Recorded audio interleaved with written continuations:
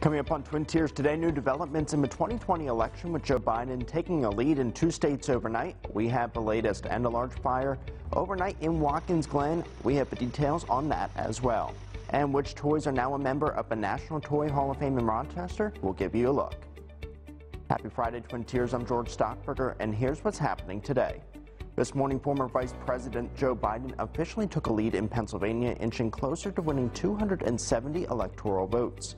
Biden's resurgence in Pennsylvania comes after absentee ballots continue to be counted across the Commonwealth, including in Philadelphia and Pittsburgh. Biden also took a lead in Georgia, though it remains within a couple thousand votes. 18 News will have the latest on the election both on air and online at mytwintiers.com. And back here in the Southern Tier, multiple fire departments responding to a large fire in Watkins Glen on Thursday night. The fire broke out around 4:15 yesterday at the old carriage house near Decatur Street. But Watkins Glen, Tyrone, and Montour Falls fire departments all worked to put out that blaze at the vacant brick building near the village's downtown area. According to our reporter on the scene, there were 15 to 20 emergency vehicles at that scene. The cause of the fire is currently under investigation.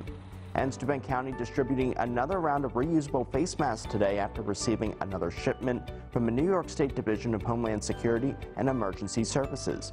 The free face mask will be distributed this morning in a drive-through format until supplies last. If you would like to get a face mask, you can do so at the locations on our website, mytwintiers.com. And marking a milestone, the diner on Old Ithaca Road in Horseheads will be holding an 80th birthday drive-through with pulled pork dinners this coming Saturday. The event is to celebrate the diner's big birthday. Dinners will be available at 4 p.m. and will run until supplies last. And this year's inductees for the National Toy Hall of Fame were announced yesterday in Rochester. Those three are Sidewalk Chalk, Baby Nancy, and Jenga.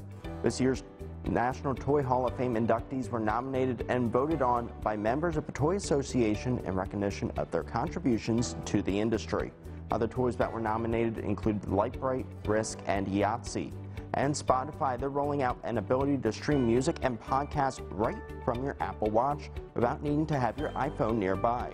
Previously, the watch worked primarily as a remote control for Spotify, playing on an iPhone or other compatible devices. Now you can listen directly from your watch with a Wi-Fi or cellular connection.